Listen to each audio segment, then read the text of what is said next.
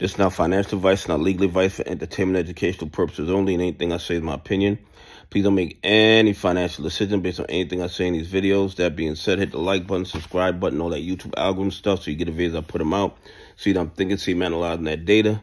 Like I tell every day, the day they release us is false. It's meant to give us a false narrative of the markets to make bad trading decisions. Listen, the U.S. economy is in trouble. I tell y'all that every day.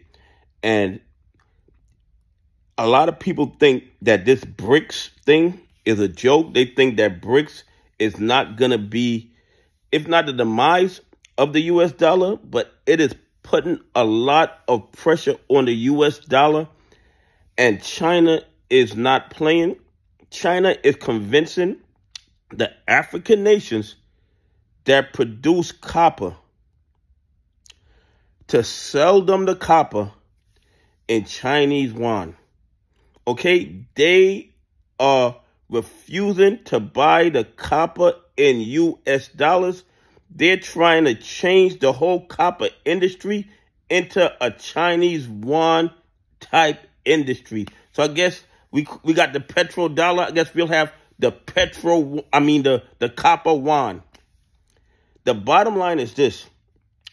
These BRIC nations are doing everything in their power to stop using U.S. dollar around the globe. And if you guys don't understand what that's going to do to our economy, you're not paying attention. And I'm not telling you to buy, hold, or sell U.S. dollars. I'm not telling you to buy, hold, or sell BRICS currency. That's not what I'm telling you. What I'm telling you is this. If the U.S. dollar is slowly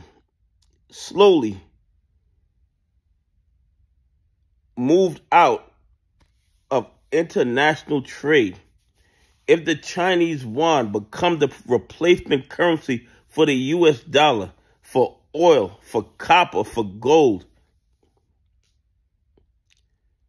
the value of the U.S. dollar is going to collapse, and that's going to put a lot of pressure on the U.S. economy. And if you guys don't believe that, think about this. A lot of times, why do you think people buy U.S. Treasury bonds? Not people, excuse me. Countries. So they can have access to U.S. dollars so they can trade and do other things that they need U.S. dollars for. But if they don't need U.S. dollars to trade, if they can buy gold in yuan, if they can buy copper in yuan, if they can buy oil, petrol in yuan, the demand for the U.S. dollar drops.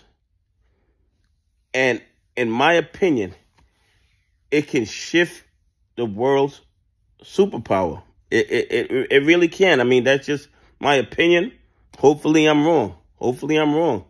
But I don't think I am. Anyway, please leave some comments. Tell me what you think. Do you think that China attempting to turn the copper trade into the Chinese yuan copper trade, do you think that's going to put additional pressure on the U.S. dollar and ruin our economy? Anyway, have a great day. God bless, and I appreciate y'all on this journey with me.